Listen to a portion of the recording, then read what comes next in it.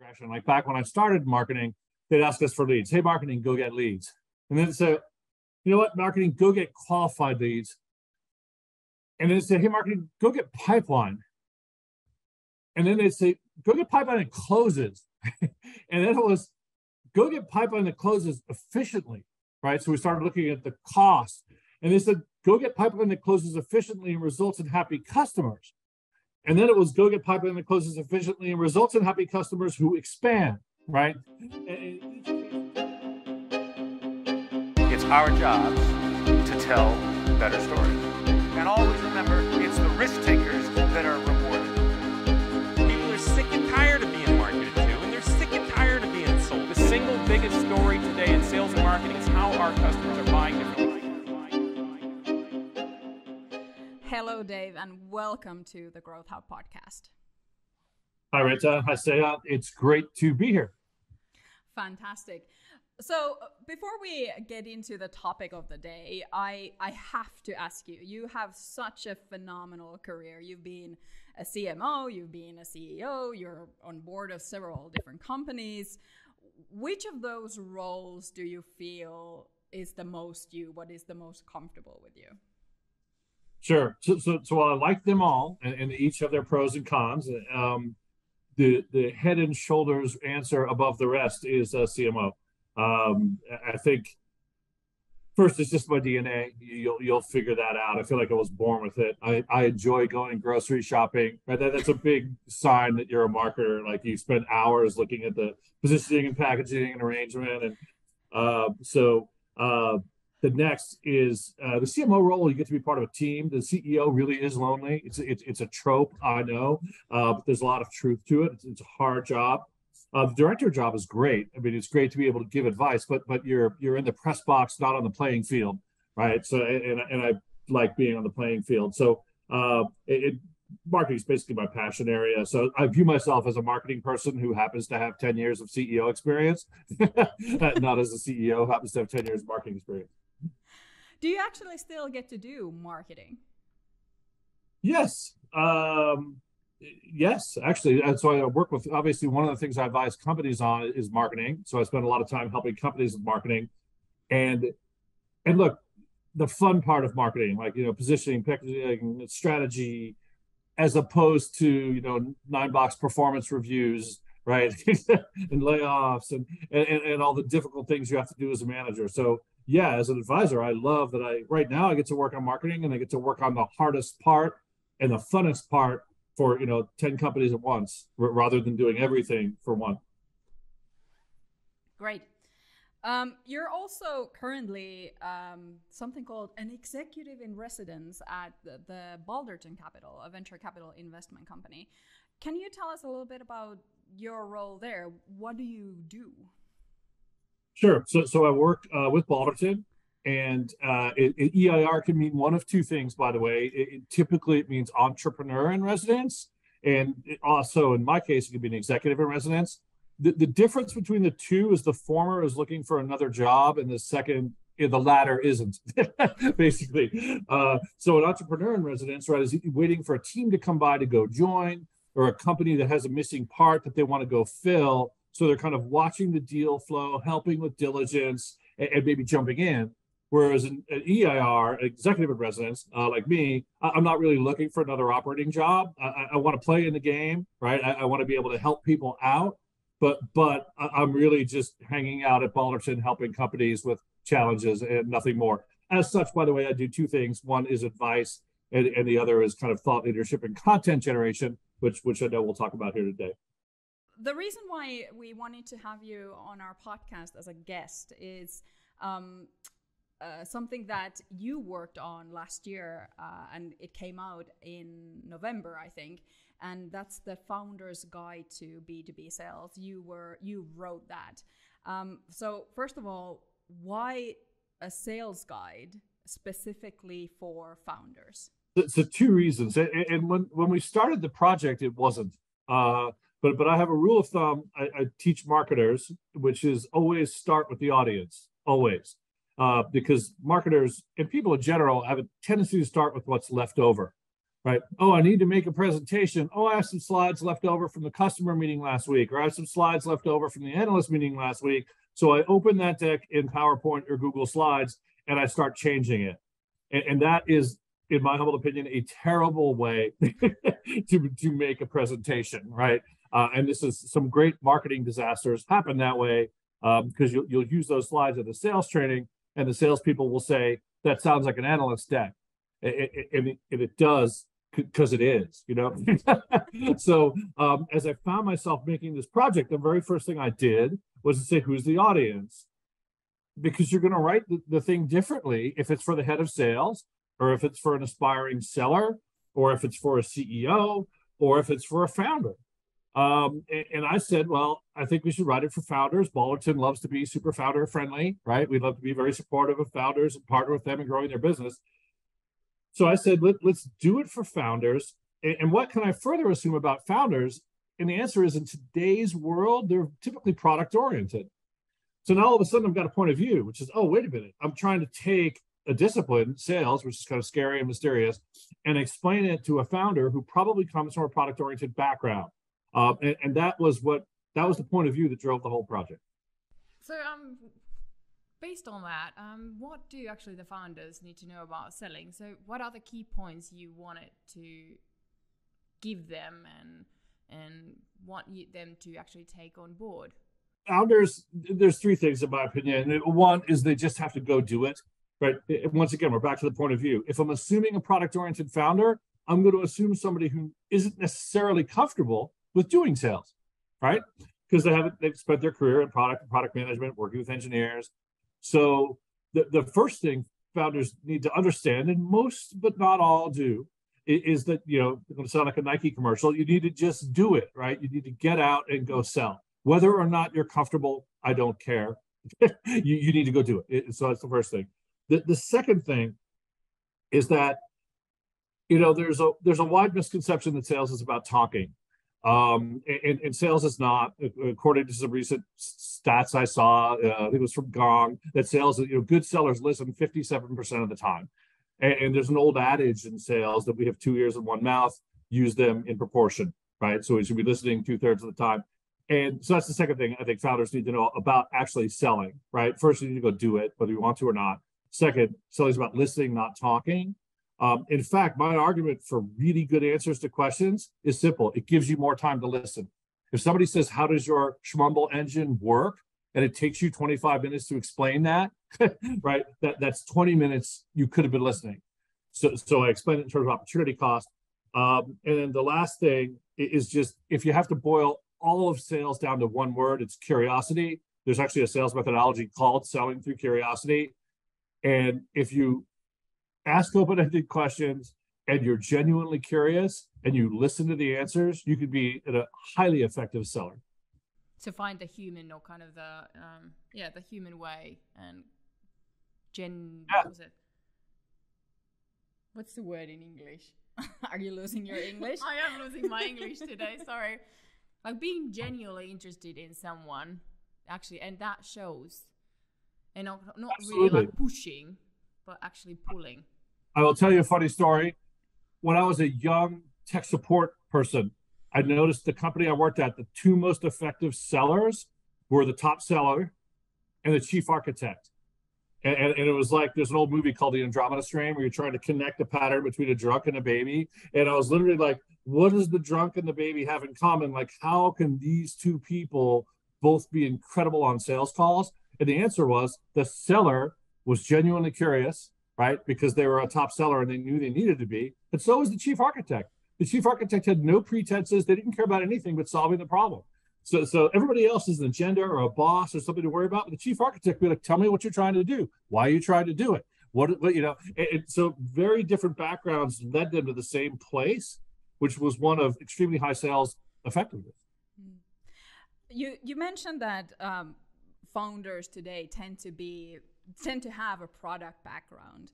I was wondering if, when you talk to these founders and you work with these companies, what is the hardest thing about sales for them? Is it that they're uncomfortable with it and they haven't done it, or is there something else?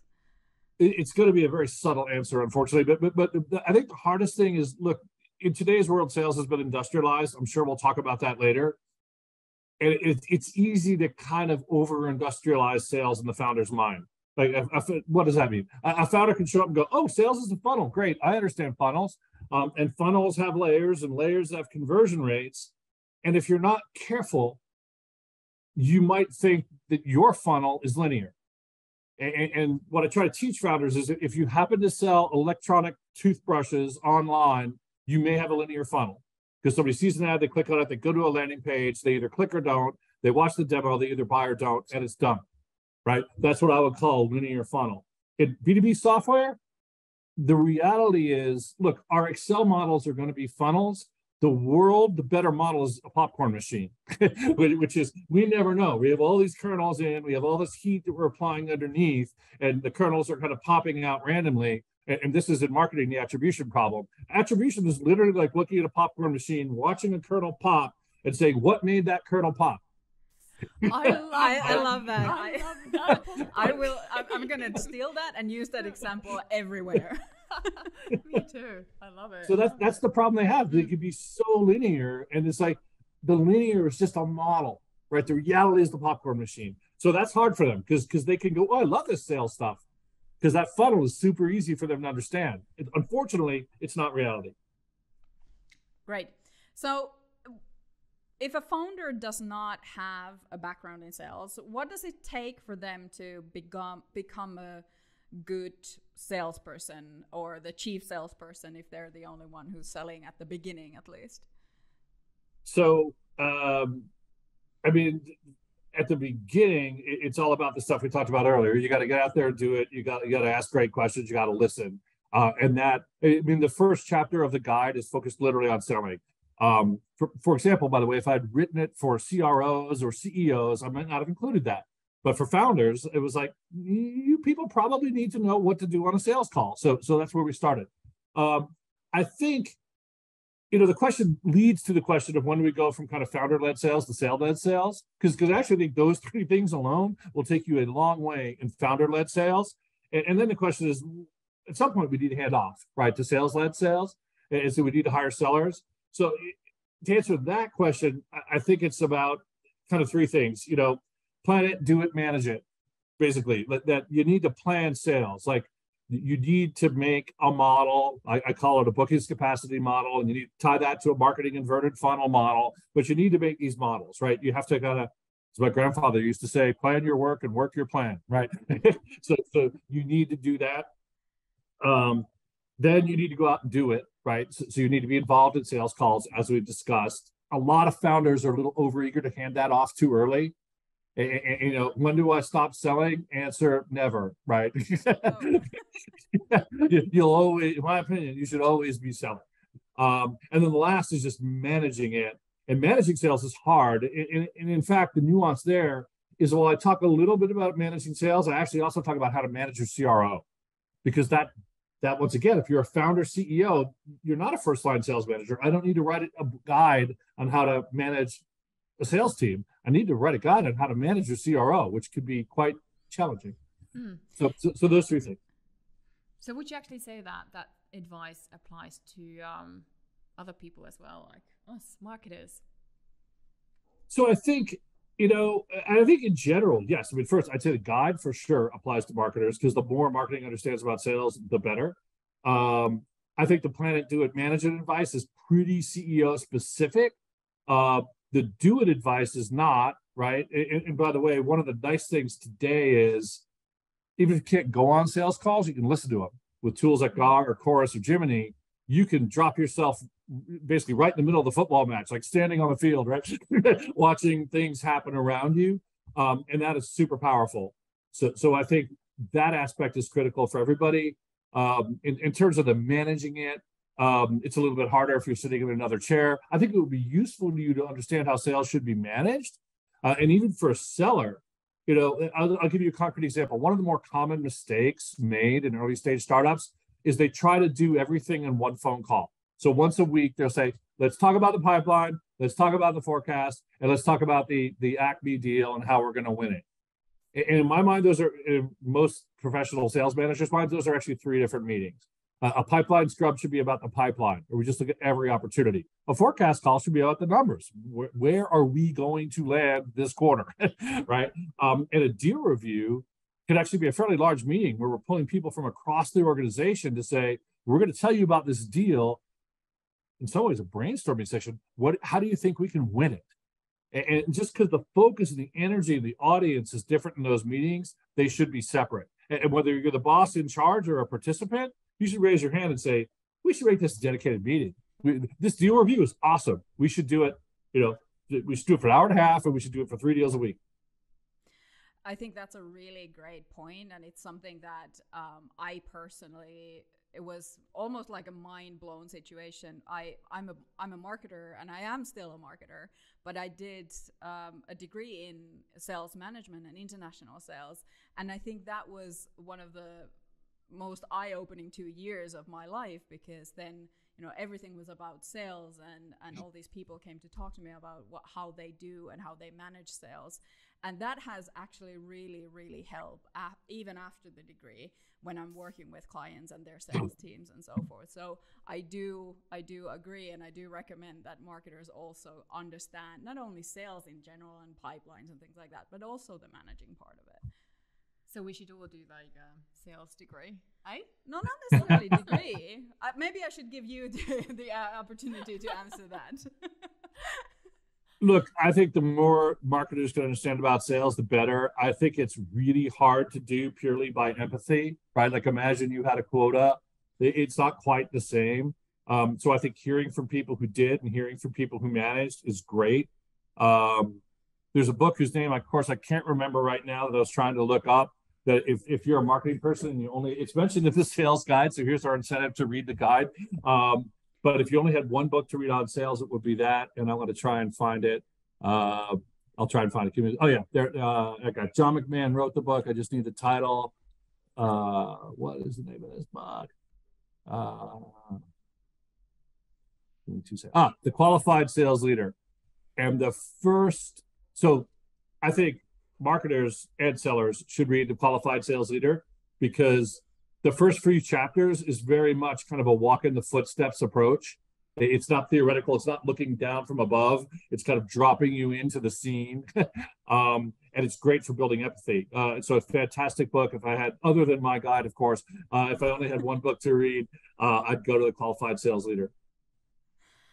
Okay. Actually, we've been talking about founders and what does it take for the founder to be good at sales. But if we think about this more generally about, the sales force today, what do you think makes a good salesperson today? The good salesperson today, I think first it's going to be, I want to say, a modern salesperson, a listener, not a talker, right? Second, I'm going to be a little bit consistent in my answers, but it makes things simpler, I think. But they need to be good at listening. They need to be curious. But I'll just give a demo of curiosity, because people may not understand what I mean by curious. I'm going to just fire a bunch of questions at you as a demo. So here we go. I'm curious, why did you decide to do this evaluation? I'm curious, who else are you evaluating? I'm curious, what process will we be using to conduct the evaluation? I'm curious, do you have any spreadsheets, templates, or artifacts you're using to run that process? I'm curious, what are the impacts of the problem we're trying to solve downstream? I'm curious, does the CFO know about this process? I'm curious, have you ever bought a deal of this size before at this company, right? I'm curious about the approval process. Who is involved in the approval process? I'm curious, do you have any major company events that are coming up that could impact my closing? I'm curious, is anyone going to be on vacation at the end of the quarter because they may not be here to sign my paperwork, right? And like almost any question you could have can be expressed as one of genuine curiosity, from why are you buying this? Like literally from how do you make money, which is always one of my first questions when I meet a company. I just say, how do you make money? Because if I don't understand that, I don't understand anything, right? So I need to understand how you, and people are, and maybe this cuts really back to your answer. To be curious, you can't be prideful. You can't be afraid of looking stupid, right? Because to be curious, you need to show up and ask questions. I would argue that other people are afraid to ask because they're afraid of looking dumb. And those fundamental questions are actually kind of money. So to be a great seller today, I think you need to be curious. I think you need to be great at questioning, great at listening. I also think you need to be process oriented. I mean, sales itself has industrialized, right? When I started in software, it was totally artisanal, right? We were handcrafting little, loaves of bread. We were making, one, and now we have bread machines, right? and we're pumping out lots of bread. So I think that transformation left a lot of people behind, but there's no question to me, the modern seller and the modern sales manager need to be industrial. Isn't that the same applies for the kind of modern marketers as well? So look, I once looked back over my career at what organizations were asking marketing for, and you can see this really interesting progression. Like back when I started marketing, they'd ask us for leads. Hey, marketing, go get leads. And then say, you know what, marketing, go get qualified leads. And then they'd say, hey, marketing, go get pipeline. And then they'd say, go get pipeline that closes. And then it was, go get pipeline that closes efficiently, right? So we started looking at the cost. And they said, go get pipeline that closes efficiently and results in happy customers. And then it was, go get pipeline that closes efficiently and results in happy customers who expand, right? And in each case, we're taking marketers further and further down the accountability funnel. So it's been a fun journey, but that to me is literally 35 years of marketing. And let's not forget churn. Yeah. Well, yeah, that's true. Customers who expand and don't churn. Or I could net it out to customers who get a high NRR. Well, we want to talk about sales and marketing and their alignment a bit more. But before we get to that topic, I really want to ask you about something still related to sales skills, because when you did list the most important skills that you thought that salesperson needs to have, what I'm hearing is there were a lot of people skills and how to communicate and interact and things like that. But for example, reading through academic research at the moment, one of the big concerns there is that, salespeople don't have the digital skills or the skills to use digital tools, and that's kind of hindering them back. So I'm wondering, from your point of view, how much has technology changed selling? Has it changed it at all? And how important do you find these kind of technological skills for salespeople to have? So as we alluded to earlier, sales has changed radically, right, over the past 20, 30 years. And if you had to summarize that in one word, it's from artisanal to industrial. And that change is really hard on people, right? Imagine you're a crafts person who builds high quality whatever's one at a time, and now all of a sudden you need to pump them out in volume. It changes everything. It's not a small change. The first thing it does, I remember the first time, it was probably in the mid-1980s, the first time I heard the phrase quality is about process, and I had no idea what it meant. I was like, what does that mean? But when you industrialize something, it's all about process, right? So we need to define a process, we need to measure a process. If there are problems, we need to put them in the process. Some salespeople are naturally process-oriented. Many, the artisans, are not. So that is the kind of macro transformation driving B2B sales. And, process is all about measurement, analytics, and automation, right? And kind of CRM would be the poster child for V1 process, right? That we took all the stuff that used to be on spreadsheets or on pieces of paper, and we put it in a database and put a front end on it and gave it some reporting and made Benioff a billionaire in the process. So that was kind of phase one automation. And that's super important, and that left a lot of people behind. But that, and by the way, many startups today still are not good at that. And the biggest thing they get wrong is they don't put the foundations in place. You'll ask them what a stage 2 opportunity is, and they won't have a good definition. Or you'll ask them the exit criteria. My favorite is, one company I worked with had like 5 exit criteria for stage 3. And I read them all, and I was like, you do know that I could win the deal before getting all of your 5 exit criteria for stage 3, right? I could literally win the deal. It would be easier to win the deal than it would be to do all of these things.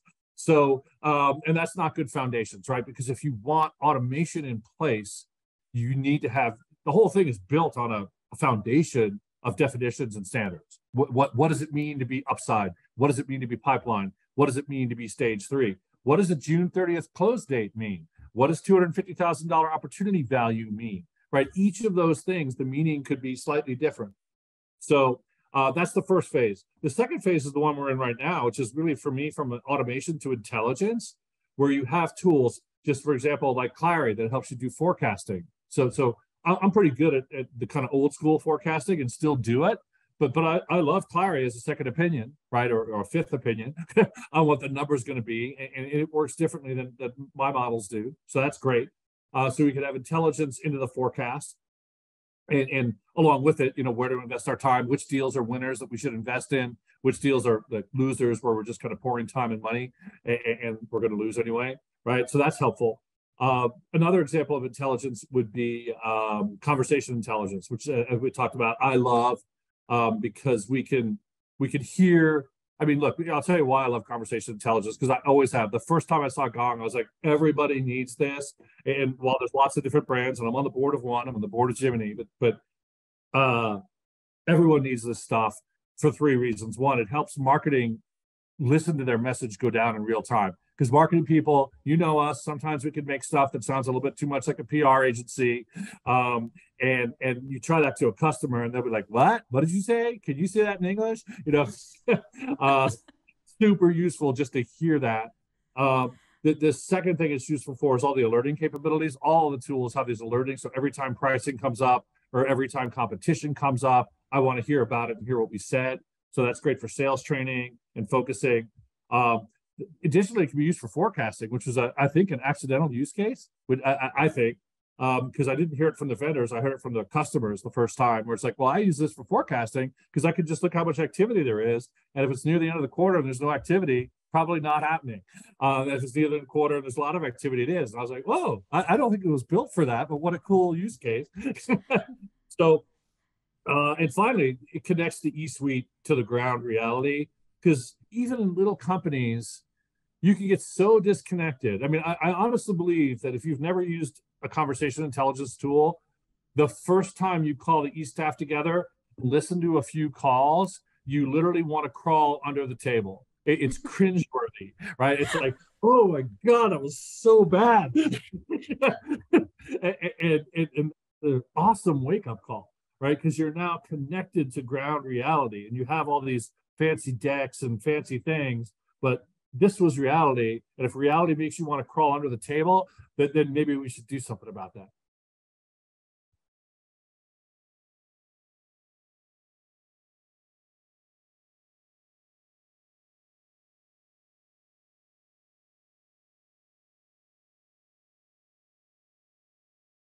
But there is actually, in that founder's guide on B2B sales, there is actually a chapter there about marketing. So what is it about marketing that you wish that founders would understand? So I'll tell you some stories. You can edit them out, but this is a fun story. I think you'll like it. So when I left Business Objects, a good friend of mine had been kind of the head of sales, and I was kind of the head of marketing, and we both became CEOs. And we kind of worried or wondered who was going to have the rougher transition, right? Like, who's it going to be harder for? Because the salesperson, I've had a number, I've run a forecast and had a number my whole career. I'm not afraid of carrying a number. And the marketing person, I was a little nervous because I hadn't done those things. And like, I don't know, maybe it's going to be easier for you than it is for me. Who knows? As it turned out, I think it was easier for me because it's not that hard to learn the quantitative stuff if you're quantitative by nature, right? Like forecasting and managing numbers and pipeline. It's actually really hard to learn marketing because it's kind of soft stuff. And like, so I would call him and say, how do I do the forecast? And he would call me and say, how do I do positioning? And it's like, oh, like, two very different things. Yeah, my question is answerable in 5 minutes. Like your question, like, whoa, we can spend a long time talking about positioning. So I think to answer the question directly without the story, I think marketing is misunderstood, basically, right? And I think marketers are part to blame for that. Some of us like to hide behind the kind of black magic guru, like go away, stay out of marketing, leave us alone because it's all voodoo that you don't understand and couldn't possibly understand because you're not in the tribe, right? So go away. There's those kind of marketers. So they help make it misunderstood. Even the phrase marketing guru, right? You never hear sales guru. How come marketing is gurus and sales doesn't, right? um, so we are in part responsible ourselves for this problem, but basically the problem is marketing is not understood, and CEOs don't like to invest in things they don't understand. So my opinion is we better demystify it if we want to get money, because the hiding behind the cloak of secrecy and confusion doesn't work. So my general goal for marketing is to demystify it. And I try to tell people, I mean, there's this section of the guide called The World's Shortest Marketing Primer, and it just says marketing is about three things, right? Why buy one, right? Why would I ever buy one of these? What are the generic benefits of buying it? Why buy mine, i.e. differentiation, right? And I use two examples all the time, but why buy one is soup is good food. There actually was a 1970s marketing campaign by Campbell's Soup, which is soup is good food. There's no better example of category benefit marketing, right? And then bags fly free is a Southwest Airlines promotion, right? Differentiation. Why should I buy a ticket on Southwest versus United? Because on Southwest, bags fly free. So that's why buy mine. The first message is why buy one. And the last, which people often miss, is why give me the time of day, right? Like, why do I even want to spend a minute listening to you talk? And that is, to me, mapping to buyer priorities. So if you're a CDO and you care about building data culture, you should talk to me, because I want to tell you how we help build data culture. And I just hit your number one priority. That's why you give me the time of day. And I think, look, there's marketers make a lot of mistakes on those things. Premature differentiation is classic, where somebody shows up and goes, what is it? And they start explaining why theirs is better. And they're like, I have no idea what it is. I don't care why yours is better. I'm not even sure if I want to buy one. And you're waxing poetic and technical about why it's better. I don't care. And conversely, I've seen companies where I'm going to buy one, tell me why yours is better. And they spend 10 minutes explaining why to buy one. And the person's like, do you have like stuff in your ears? Did you not hear what I said? So, and then lastly, if you don't have good mapping to buyer priorities, they'll want to come to your events, right? Because you're talking about things that they don't care about. So that to me is the primer, and I think we need to demystify it. That is such a great story and great stuff that you mentioned. Can we actually tap into the whole sales and marketing misalignment? Because this is my favorite topic, and I could talk about this. I just want to say, this is a topic that Say and I talk all the time about. I'm completely bored out of my mind with it, because I feel like we've been talking about it for years and years and years. And Say is always like, no, that's exactly why we need to be talking about it. Exactly. And I love talking about it because I want to hear people's opinions on it and what we actually could do about it. But you mentioned just now about the kind of the guru and demystifying and soft skills and all that. Is that the problem that we have, that we're not taking? I don't know, why are we misaligned still? So I think it's a great question. I think it's sad that we still have to talk about it, but we still have to talk about it. See? Fine. So I'm going to empathize with both of you. But no, every day, I mean, I work with scores of companies, and this comes up all the time still. I think there's three reasons why they get misaligned. The first is stovepipe goals, and maybe it's going to be two reasons. But as CEO, if I tell the marketing person, ultimately I can say all kinds of things about, oh, I'd like you to support sales. I want you to align with sales. But if I end the conversation with giving you an OKR that says, go generate 100 stage one opportunities, or worse yet, go generate 100 MQLs, please God forgive me if anyone ever does that. But if I tell marketing their job is to generate stage one opportunities, I have just created a massive problem in my mind. So because unless you're a really good marketer, the tendency will be to say, the boss wants me to generate 100 S1s. I got them. I'm going to throw them over the fence. And as from an old song with a joke, once the rockets go up, who cares where they come down? That's not my department, right? I don't care. Like, you asked for 100, I threw 105. I'm a hero. That still happens. And I've literally been in meetings where I have the CEO, the CRO, and the CMO, and I ask the CRO, do they feel good about marketing support? They say, no, I'm not getting what I want. I ask the CMO, are they achieving their goals? They say, yes, we're doing everything. And then I say, what are you measuring yourself on? And they say, well, I was supposed to get 100 S1s and I got 110. And I look at the CEO and go, this is your fault, right? You created this problem because you told the CMO to go get S1s, and that was it. And they did what you said. Now, CMO, I wish you were a tad more enlightened, right? So you understood that we want S1s to turn into S2s, and we want S2s to close, and maybe we should work with sales to make sure we're doing that. But letter of the law, you did what you were told. So I dumped this one back on CEOs. I have seen many CMOs get caught in the CRO said to go right and the CEO said to go left. So what do? And my answer is go right. Maybe surprising to you. Go right every time. But a lot of CMOs and good ones will go left because the boss told me to go left, so I went left. And the real problem, ironically, is that it's the CMO, if forced to choose aligned with sales. I think that would be, if we wanted to diagnose this, that's the solution. Because, and here's the argument for it. If things don't work and I'm listening only to the CEO, the CRO will be out for my head. The CRO will be, let's kill this marketer and get a new one. I don't like this one. And you'll be done. The converse, if you're not listening to the CEO and you're working closely with the CRO, when the CEO goes, I think we should get a new CMO, the CRO goes, no. This person is supplying me with what I want. So it may be counterintuitive, but I think, I'm not going to say all, I'll just say there are two reasons. I said three earlier, I'm going to make it simpler. There's two. One is accidental CEO misalignment creation, and it happens all the time. And the CMO needs to call it out quickly. It needs to go to the CRO. It may be subtle, right? I make things simple by saying left and right. It's awful, very subtle alignment. Hey, I really want us to spin up an ABM program. CRO, is that important to you? Kind of, right? Salespeople, they don't want to rock the boat. They want to be politically correct, but kind of means no, right?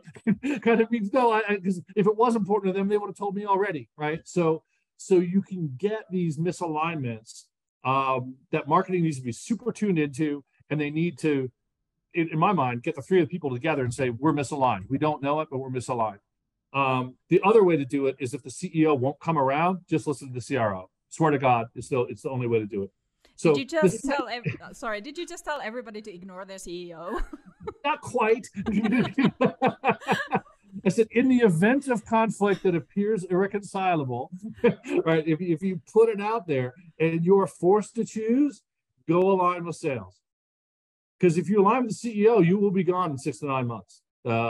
Your odds of lasting are very low because of the process I outlined, which is if sales starts missing numbers, they're going to come for you. And you can say, but I did what you told me. And this is always the executive dilemma. But imagine yourself getting fired. You can say, but I did what you told me. And what is any boss going to say back? You're a VP, you're a CRO. Your job is to get results, not do what you're told. And you didn't get results, right? So and this is, I sometimes call this VPs thinking like directors is the other way to think about it. Like directors are allowed to say that, in my mind. If you told me to do something and I did it and I executed it well and it was a terrible idea, hey, I'm a director. I'm a director of events. You told me to run an event. I ran the event. It went professionally. I did what I was told. The event was a disaster because none of our leads showed up. That's not my fault. Director can play that card. A VP cannot. A CMO cannot. Because ultimately, on that very last day, it's going to be your job is to get results. And so I'm not really saying ignore the CEO. I'm saying get results, which may entail that I'll make this gentler. If you have to pay lip service in one direction and put real energy in the other, I'd give the lip service towards the CEO. Yeah, we're on that. I wouldn't forget about it. It'd be on the list. I'd put some effort, right?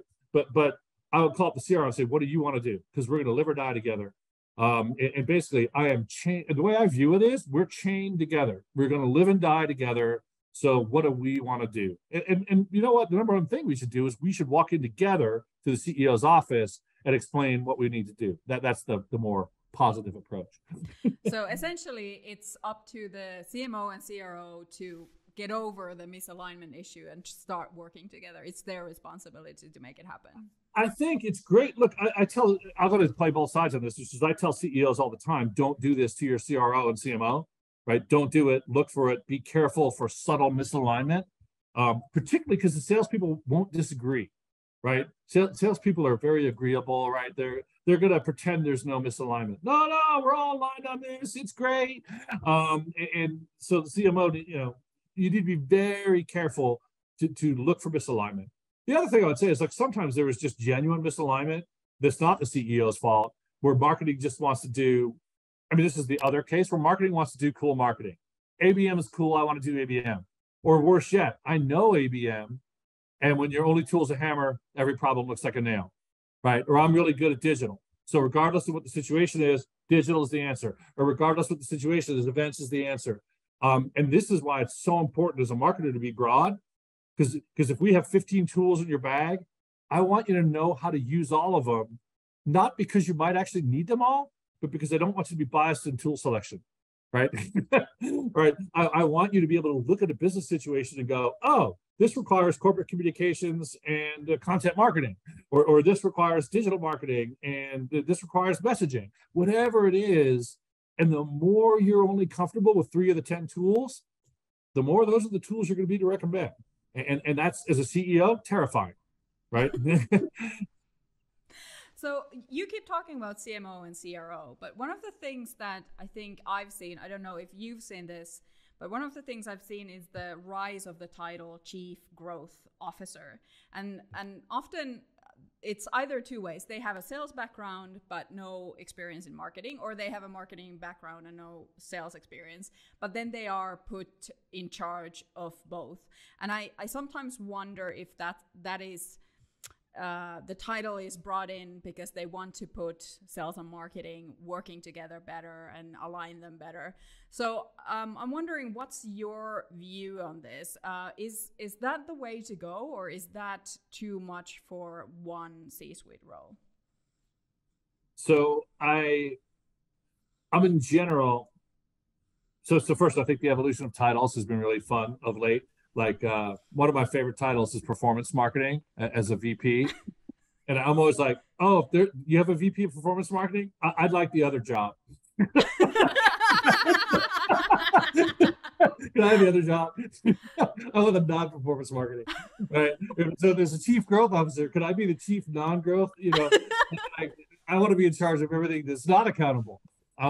Some of it is just my cynicism with titles and naming, but I do think we do these things. Look, sometimes when it's just a naming issue, I think it's a reminder.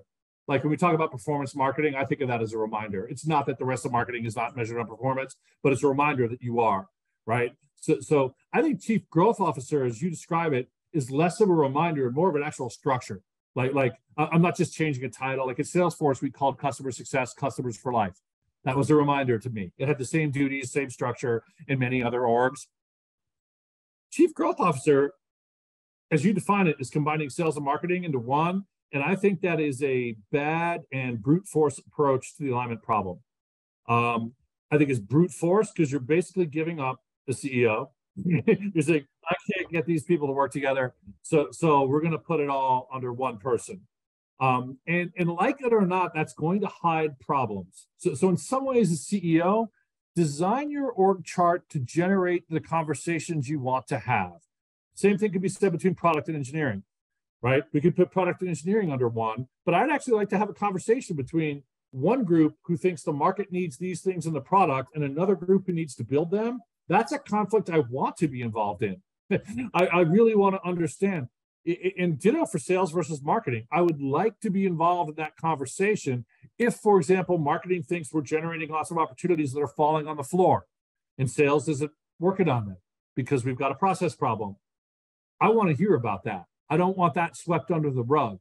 So design your org to generate the conflicts you want to hear about. And when you combine, there's two arguments I have against it. When you combine sales and marketing, you're now silencing a lot of potentially very informative and very healthy conflict.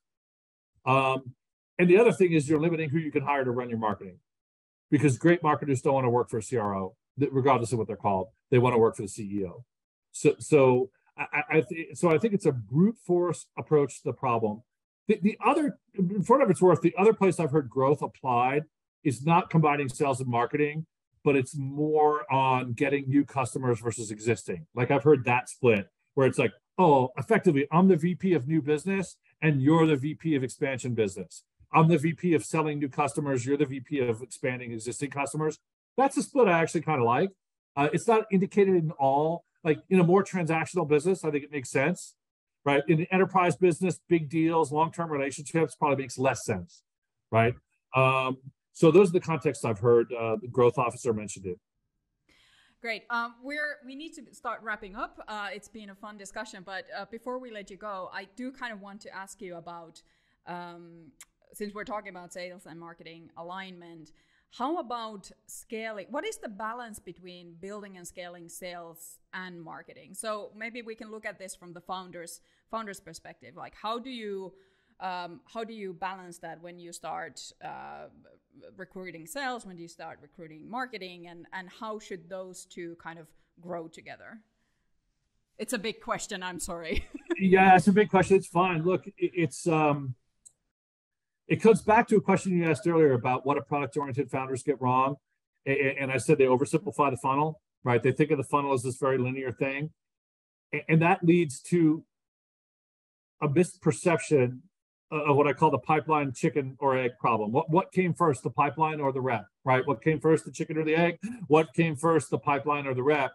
And the same founders who will be too linear on the funnel will say the following. They'll say, I don't want to hire reps until we have the pipeline to support them.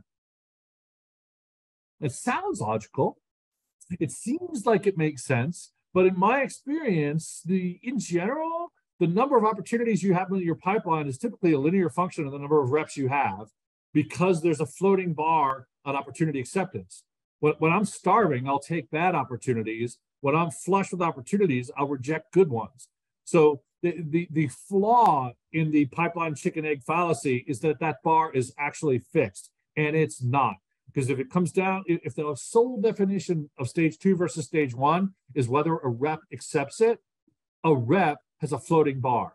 So, and the floating bar will kind of jam your radar in making this decision. So I think, because a lot of people would say, hire the marketing first, scale the marketing first so they can build a pipeline, then hire the reps to run in and close it. Some people might say the opposite, hire the reps first because I feel better about getting a return on a rep investment than a marketing investment. If we run out of pipeline, we'll go get more. That's a really bad argument. But that's an argument to have what I call the baby robin problem. You know how baby robins, they want to get fed. They all look up. So you have a bunch of reps just looking up, waiting for mommy to drop, opportunities in. And that's a terrible problem to have because you have all these starving reps in effect. So I think there's only one answer to that question, which is you plan them together. And it's really hard for people to understand that. But we don't say how many more reps should we hire or how much more marketing should we spend. We say, I want to grow sales 2 quarters from now from 10 million to 12 million.